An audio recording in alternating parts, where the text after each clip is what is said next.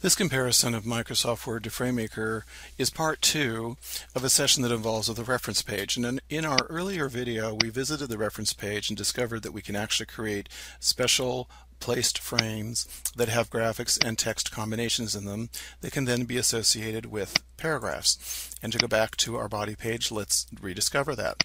So you'll notice that, for instance, I happen to have a style in my paragraph catalog called caution. And if I click on that, notice that the text becomes extremely small and that caution artwork that we saw on the reference page appears above it. Notice I have another paragraph style called caution body, and caution body is designed to be italic. And what I'd like to do is to have caution appear up here and the caution body automatically be associated with that column of the paragraph.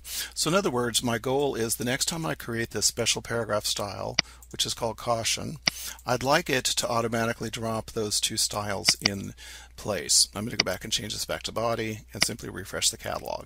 So here we've got caution, caution body, etc. So let's see how we would do that. First of all, with FrameMaker, it's possible to have the paragraph remember whatever style you associate with a column. So just as a quick example, if I made the first column be a numbered paragraph and I made the second column become a bulleted paragraph, if I were to go into my table designer and then update the style, we don't see anything happen at this point. However, it did make a big change because the next time that I insert a table called caution, notice that I'm automatically getting numbers in instead of the styles that we had before. So what I'm going to do is to actually go ahead and apply those styles that I talked about. First of all, I'd like to actually delete the text. Just going to leave the cells empty. And I'm going to go ahead and change this style to the one that we saw earlier called caution. Notice it drops our little box in. Now up here I'm going to type in some text, please don't stand in the water while plugging in the cord. Okay, now I'm going to change that to caution body.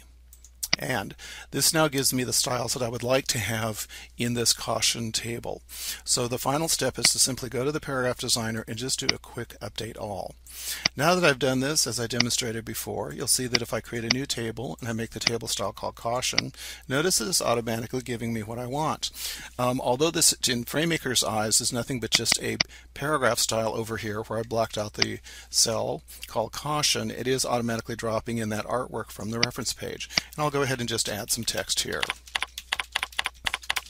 Now, if our needs changed and we wanted to have this caution box look different to create a different type of emphasis, we would do that as per the earlier video by simply revisiting the reference page. And I'm going to go ahead and make it a little larger. And I'm going to make an extremely simple change. I'm just going to change the box to dots. And the other thing I'm going to do is make the word caution in italic. And I think this would also make it stand out a little bit more. I just want it to visually look different and interesting when we go back and revisit the body page. So I'm just putting a little extra space between the letters of the word.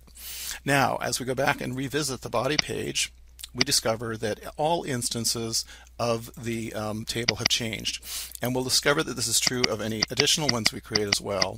So in closing, let me make one last instance of this caution table, and notice as I do, I'm getting the dotted lines we just made on the reference page.